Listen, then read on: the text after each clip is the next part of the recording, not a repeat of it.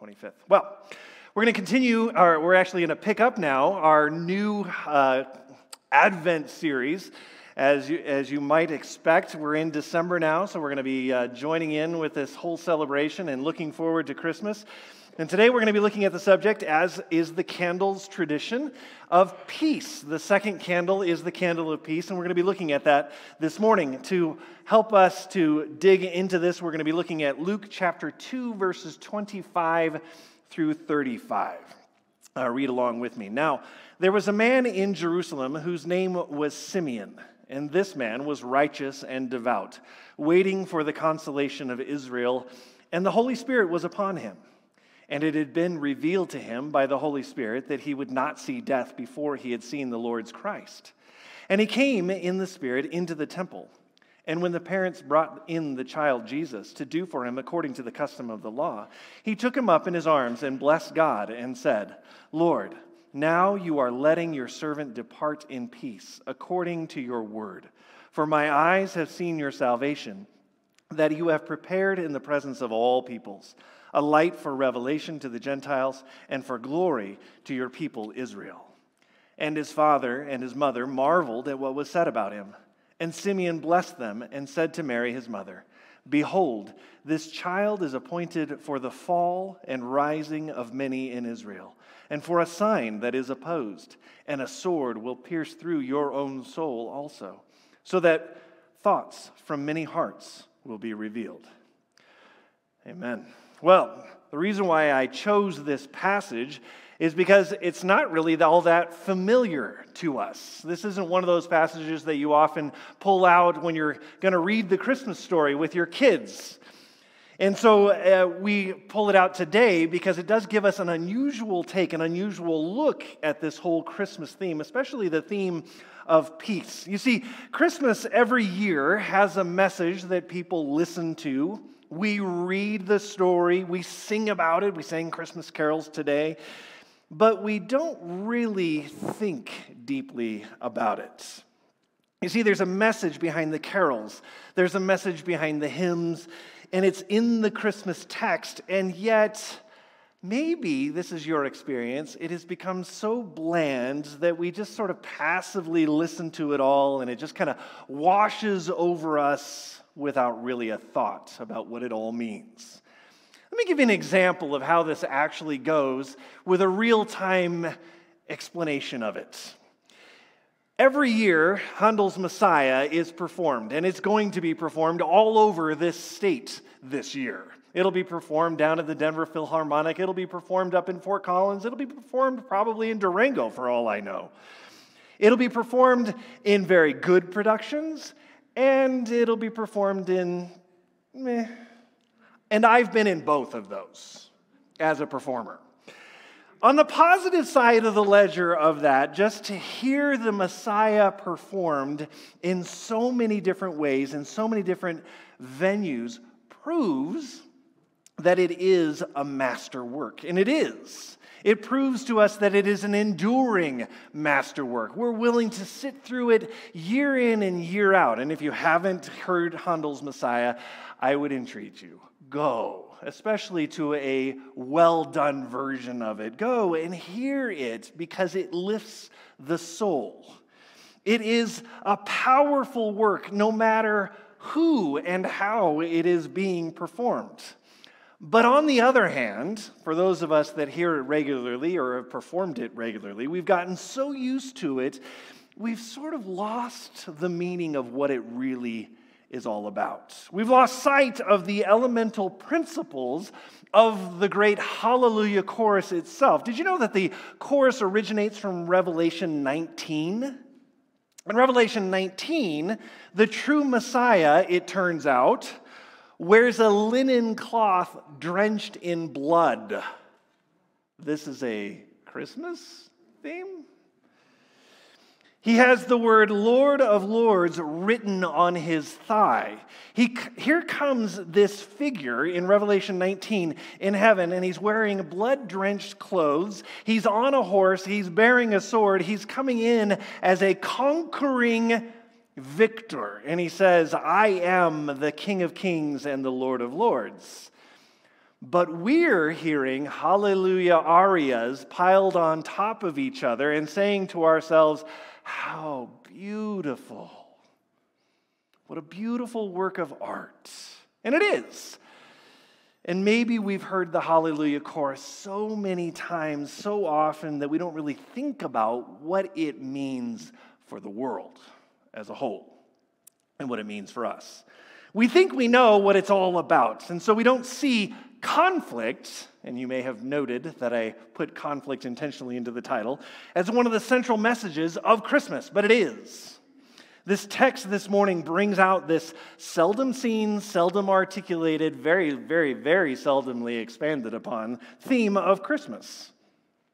Here in this particular text, we see it. It comes out so clearly with what Simeon tells to Mary that we can't ignore it. Behold, this child is appointed for the fall and rising of many in Israel, and for a sign that is opposed, and a sword will pierce through your own soul also, so that thoughts from many hearts may be revealed. So this is what we need to understand about the advent of Jesus Christ. It says he came. Yes, he came as an infant. To quote Ricky Bobby, a little baby, tiny infant baby Jesus. We love him, right? But he came to bring about a cataclysmic change to the structures of this world. That's why he came.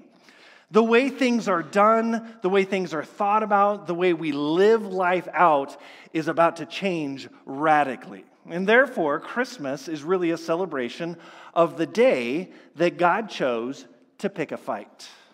That's really what it's about. You know, Jesus coming on the scene is God picking a fight. You're wondering, wait. Whoa, slow down. I thought you said it was about the candle of peace. Isn't Christmas all about peace? Isn't that what the angels said? Peace on earth, goodwill to men, glory to God in the highest on earth, peace. Didn't he say that? Isn't that part of Scripture too? Yeah, it is. Well done. You remembered. That's good. Of course, he comes to bring peace on earth. He does that. But notice there in Simeon's prophecy, he says, Lord, now you're letting your servant depart in peace according to your word. Simeon was living a life of faith on earth with very little to prove that his faith was well-founded up until that point. He just had to go on God's word that God had promised him he would see the Messiah before he died. But Jesus coming means he's about to die. Wait a second, what's the peace in all of this? But he's a man of faith. Faith and peace come together. So Jesus coming and being revealed to Simeon brought peace to his life. He was no longer in conflict. He was no longer in turmoil as he lived his life contra to the practices of the day, to the attitudes of his culture around him. He was living completely differently. You see, Jesus brings peace on earth through conflict. How did the Allies bring peace to German-occupied Normandy? They invaded on D-Day. They invaded France. That's how they brought peace to France. How does a surgeon bring peace to a cancer patient's body? He invades it through surgery, and then he poisons it to eradicate the cancer. You see, chemotherapy is an invasion to bring peace to your body physically. So look at what Simeon says in verse 34 about the conflict that Jesus brings. Behold, this child is appointed for the fall and the rising of many in Israel, and for a sign that is opposed. You see, Jesus brings peace on earth, which comes about through his appointed sign, which is opposed. We'll get to that in a little bit. But what's the sign? In Matthew chapter 12, the scribes and Pharisees wanted to test Jesus, and they were asking him for a sign. Give us a sign to show us that you're really the Messiah. And look at how he responds. But he answered them, an evil and adulterous generation seeks for a sign, but no sign will be given to it except the sign of the prophet Jonah. For just as Jonah was 3 days and 3 nights in the belly of the great fish, so will the Son of Man be 3 days and 3 nights in the heart of the earth. You see, the sign is, I'm going to die. That's the sign I'm going to give to you. I'm going to be swallowed up. I'm going to be out of fellowship with you for 3 days. And this is starting to sound like a Good Friday and Easter Sunday meditation, but it's not. It's a Christmas meditation. Here's Simeon's Christmas prophecy. He says, there in verse 34, that the sign is going to be opposed. So you have to ask yourself, if the sign is death for 3 days, why would there be opposition to it? Good question.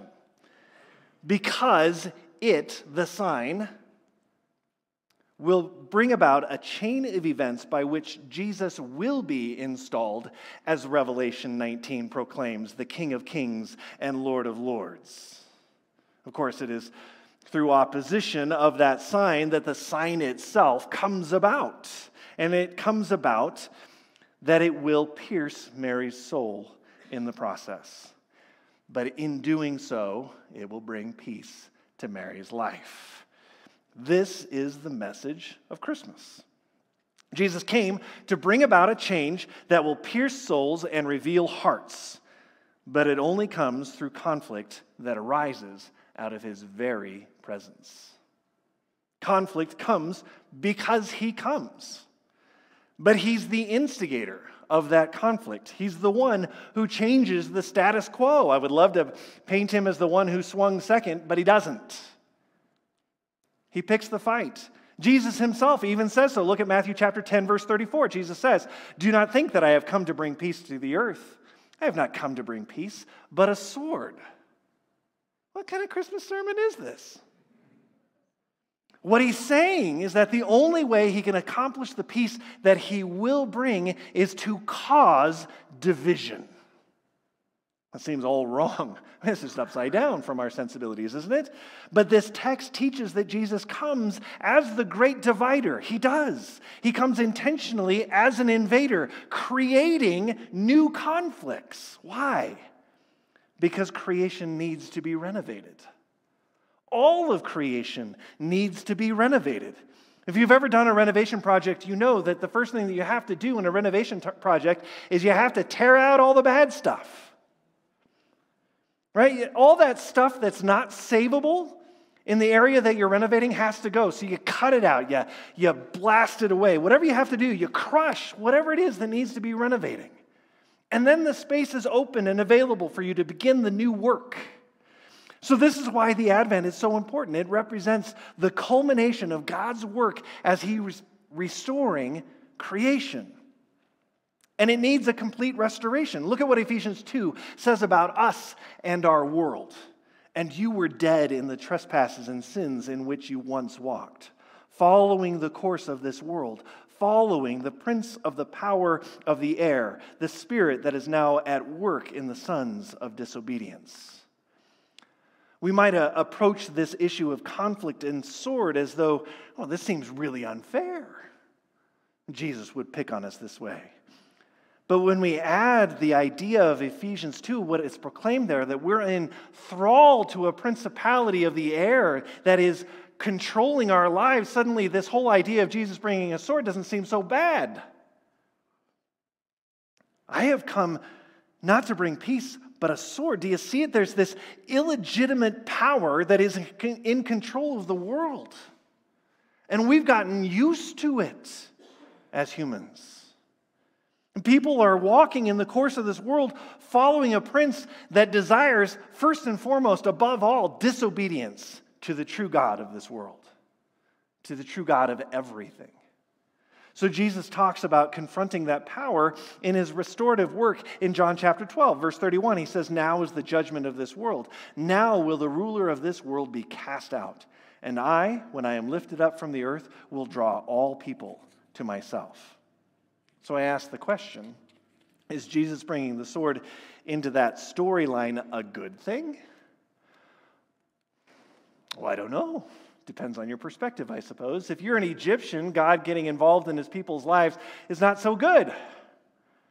But if you're an Israelite, it's the most glorious thing that ever happened to you until you get out into the wilderness and suddenly realize you're starving to death. And then you're going, I wish I could go back to Egypt. Right? Is it a good thing that he comes into the storyline bearing a sword? Yes, I think it is. And I think you'd have to say yes. Because this world is in darkness and pain and misery and death. And Jesus comes to bring light and life to it. So back to Luke chapter 2, verse 34. Behold, this child is appointed for the fall and rising of many in Israel, for a sign that is opposed. Simeon is saying Jesus Christ's coming causes polarization, the rising and fall of many. Some will rise, some will fall. His coming causes that. Jesus' appearance is responsible for both because he is divisive. Simeon predicts it, and the Bible talks about it. Luke chapter 12.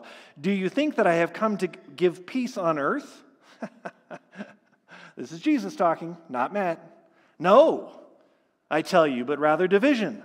From now on, in one house there will be 5 divided, 3 against 2 and 2 against 3. They will be divided, father against son and son against father, mother against daughter and daughter against mother, mother-in-law against her daughter-in-law, and daughter-in-law against her mother-in-law.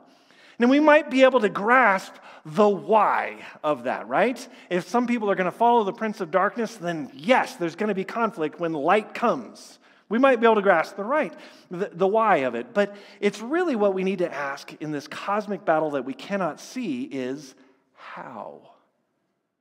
How does he do it? How does Jesus create this conflict? How does Jesus cause both the rising and the falling? How does he polarize people in this way?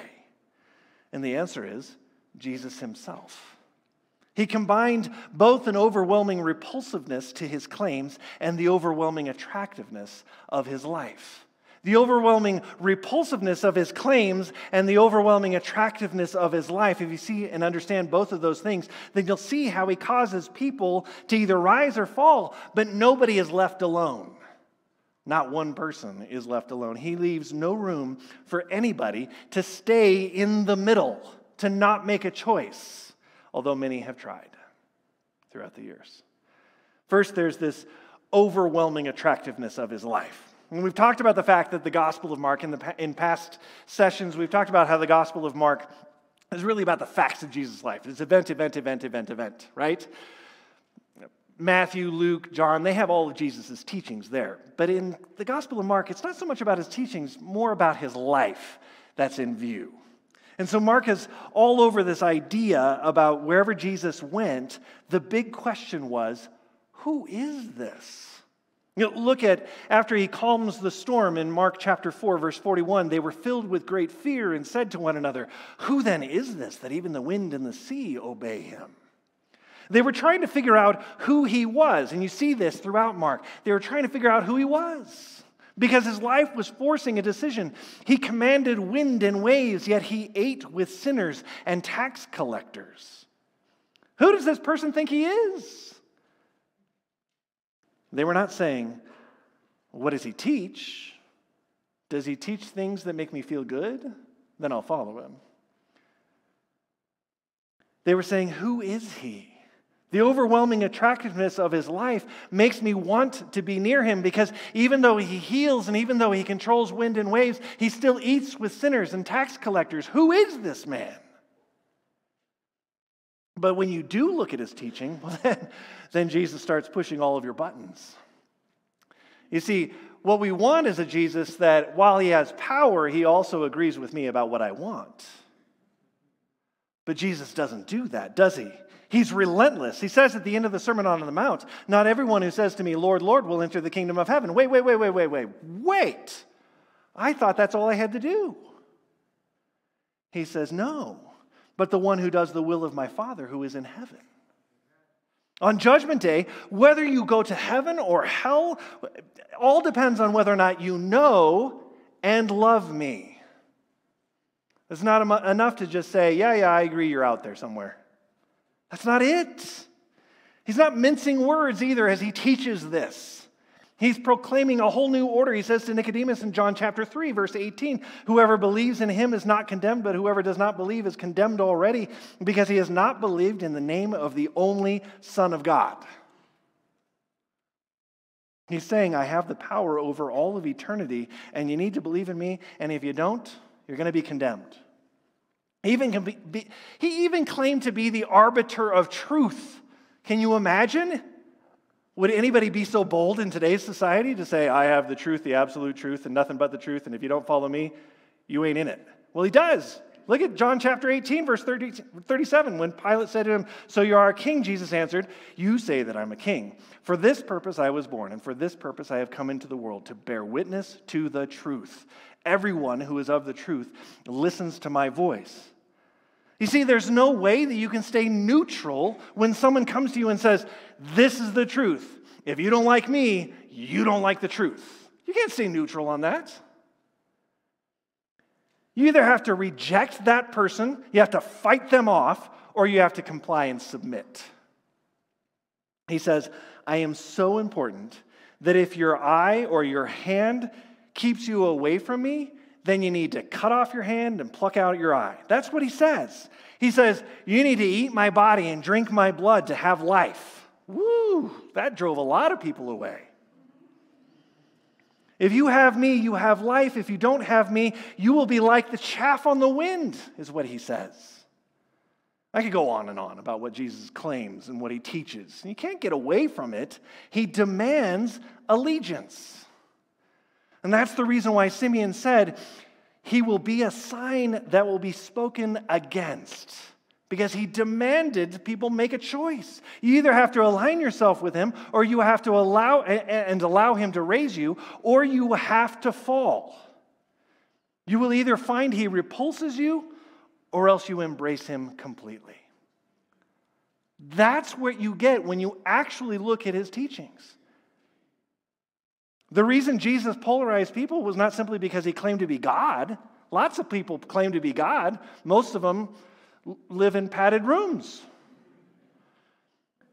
But also because of the overwhelming attractiveness of his life. How he lived matched what he said. Nobody who claims the things he claims and demands adoration continually and is always talking about himself, and make no mistake, he was always talking about himself. Nobody combines that with a life that is as humble as his life was, as compassionate and tender and full of wisdom as his life was. There's never been anybody like that who could combine both that level of humility and that level of audacity.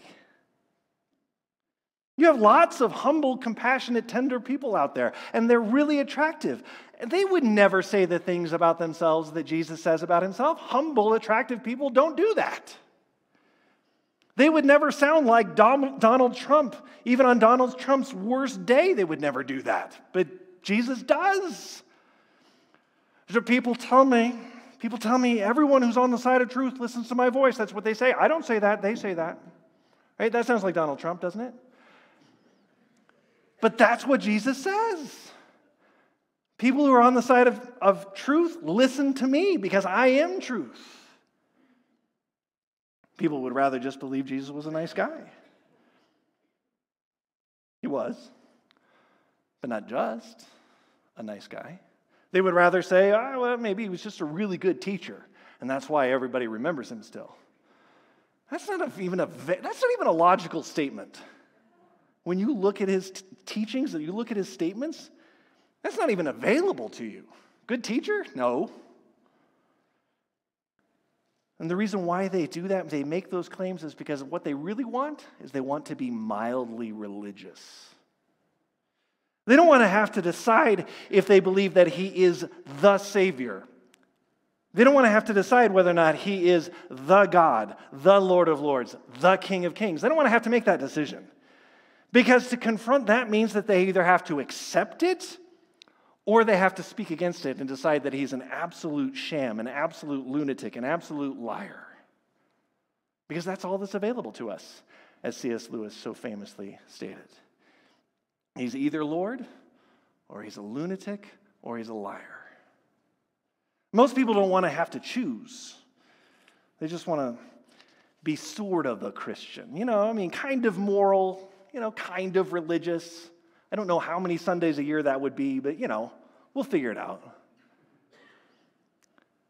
But that's not open to us. If we look at his teachings, if we look at his lifestyle, Jesus causes conflicts between people, and he polarizes people, and he divides people. Why? Because he's in the midst of renovating this world. Jesus causes conflict also within the heart. Not just interpersonally, but internally he's causing conflict. And there are people today who desperately try to find an intellectual way to stay away from having either to rise or to fall.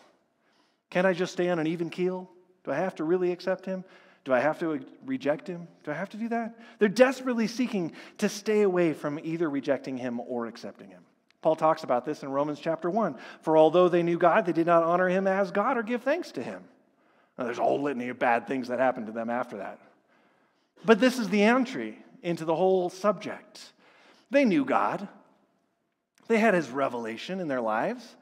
Whether it's just the revelation of creation or their conscience, or they actually have the Word of God, they have the revelation of him in their lives. And so Jesus forces a decision for them.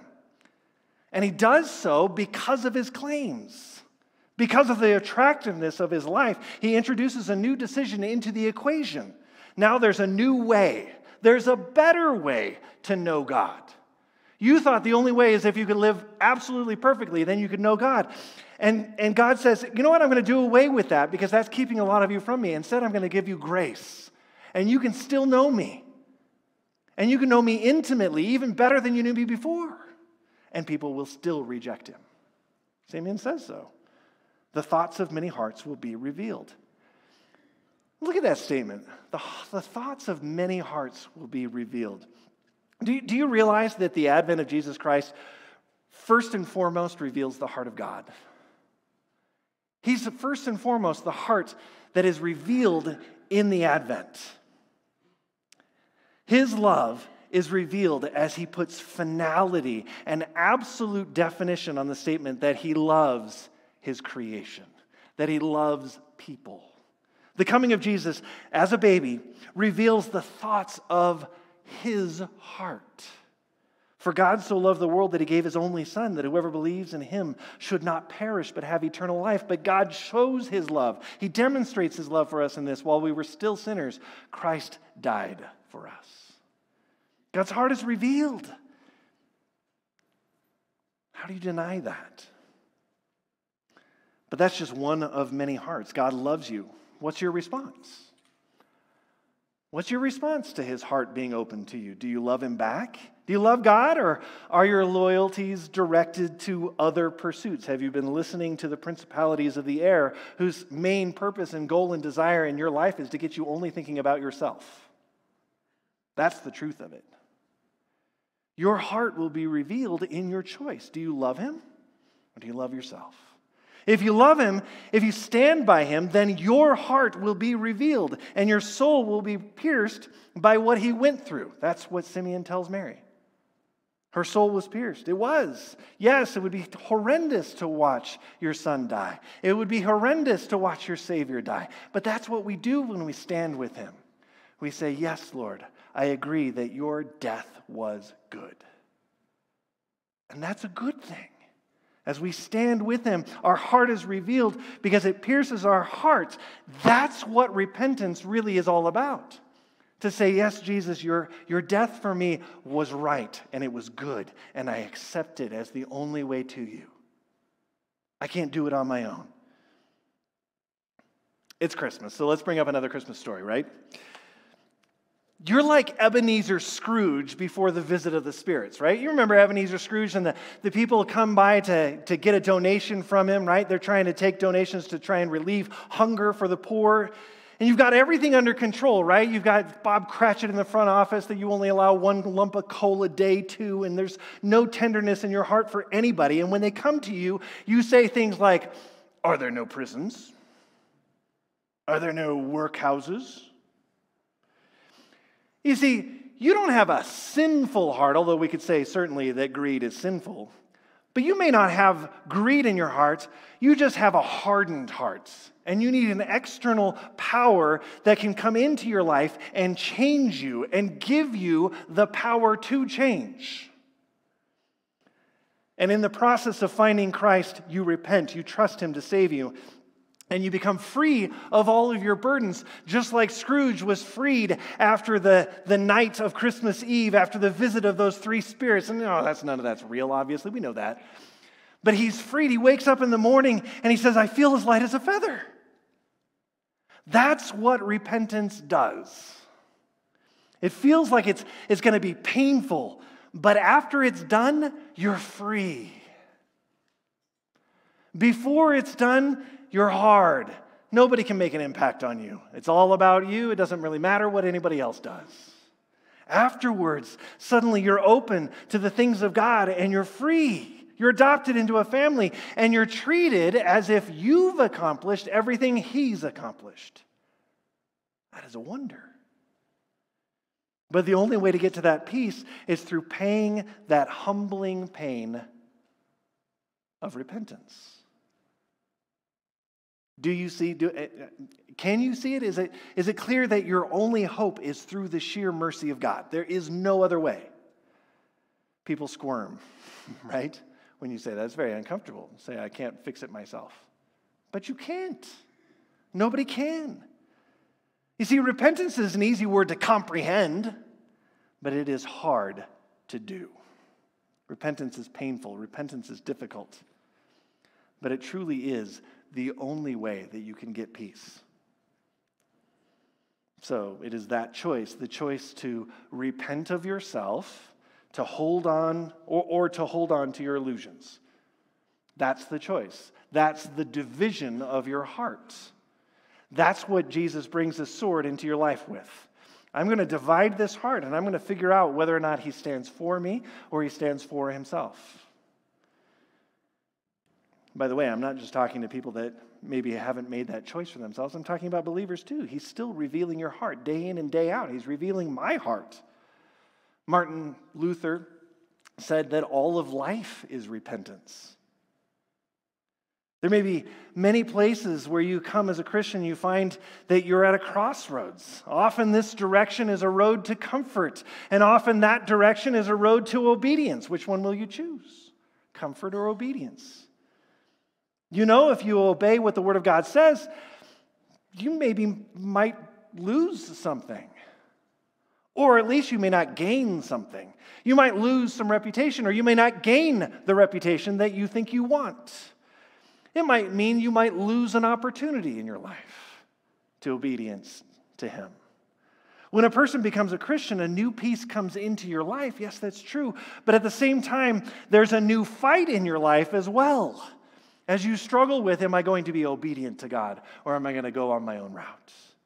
Day in and day out, we have to fight that battle of repentance in our lives. This is what discipleship is.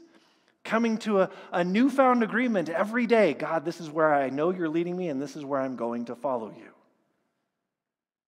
That peace that He promises you doesn't come without conflict in your life. But as you ingrain that habit of following God into every step of your life, as you depend on the Word of God to be that light to your feet, that lamp to your path. Maybe I got those reversed.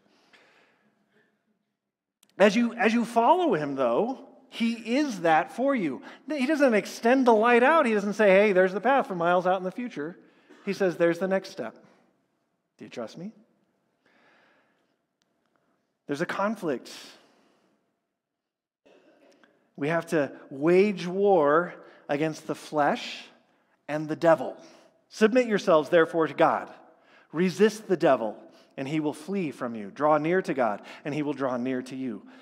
You see, the prince of this world makes it look like the road to peace is the road to whatever pleases you. Look, that's the easy route.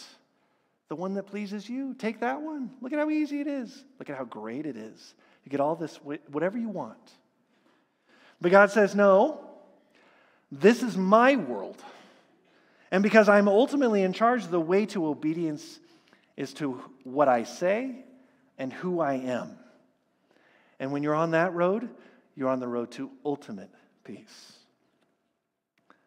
But to get there, you have to do battle. You have to do battle with the principalities, the battle between personal relationships. You have to do battle within yourself to those principalities that want to deceive your heart.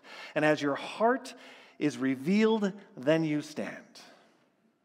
So, what should we conclude about all of this? What should be our conclusion? And this might sound like toxic masculinity, but I'll take my chances. This is what I think Christmas really should reveal to all of us. Christmas teaches us as Christians not to be crybabies, We are not to be crybabies. Why? Because the king has come. He's brought a sword. There's absolutely no reason for us to whine and cry as though, oh, this is just terrible. Hardship is happening in my life. No. Stop being a crybaby. Simeon says, Lord, now you are letting your servant depart in peace according to your word. For my eyes have seen your salvation that you have prepared in the presence of all people, a light for revelation to the Gentiles and for the glory to your people Israel. You see, Simeon says, hey, I can die now. He's not even afraid of that. There's no crybaby in him. He's like, I've suffered a life. I haven't known peace, but now I know it and I'm ready. There's no crybaby in this. God's light of revelation, his ultimate peace that is brought by this child is what we celebrate at Christmas. It is. But this child is the cause of rising and falling of many. He brings trouble. Get ready for it. It's coming. This isn't much of a Christmas sermon. I'm never coming back. He brings it to himself first. You need to understand that. His coming was intentional. Nobody led him to that cross. He directed every step of his life to bring himself to that cross. He went to that cross out of his love for you and me. And people opposed him to his face. Therefore, we should not be shocked when there's opposition to us when we love God. So don't be a crybaby about it. Get ready, it's coming. I'm going to call up our worship team as we close this out this morning. Sure, we're distressed. There's a lot in our world that can give us angst, cause anger in us. We may be surprised by some of the issues that we never dreamed of 20 years ago coming up and being an issue today. Maybe we feel that we're oppressed, but we have hope. You see, Jesus quotes the prophet Isaiah in his very first sermon in Nazareth. He quotes it here. The Spirit of the Lord is upon me, because he has anointed me to proclaim good news to the poor. He has sent me to proclaim liberty to the captives and recovering of sight to the blind, to set at liberty those who are oppressed, to proclaim the year of the Lord's favor. And Jesus wrapped up that sermon that day by saying to that synagogue, today this scripture has been fulfilled in your hearing. The year of the Lord's favor is at hand. There's liberty, there's peace, there's grace, there's joy, there's hope available. Because there is glory. Where did Simeon get his peace? He says, now I have peace because my eyes have seen your salvation. If we have seen his salvation, we look forward with nothing but hopeful expectation. That's where our peace comes from, is his hopeful salvation, what he's going to do, and he's going to return in linen bathed in blood. And everybody's going to sing hallelujah. He came poor. He humbled himself to the point of death so that he and we could be exalted together. So that those who humble themselves will be exalted. Don't shrink back from that. May we never shrink back from what he has called us to. Don't be a crybaby. Take your stand with him. And the peace of God, which surpasses all understanding, will guard your hearts and your minds in Christ Jesus. Will you stand with me as we close in prayer this morning?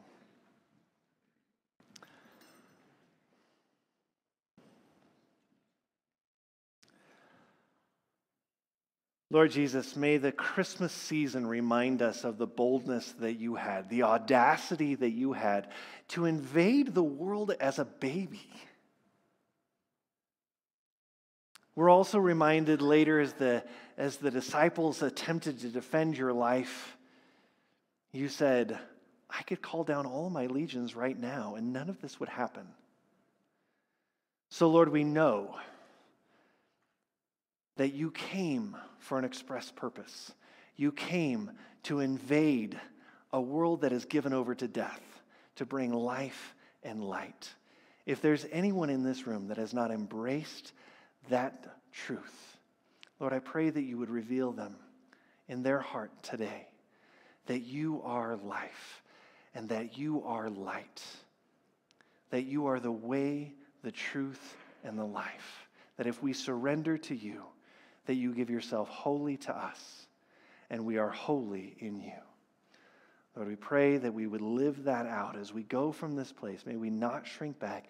May we boldly take ground because you have already invaded the world. In Jesus' name we pray. Amen.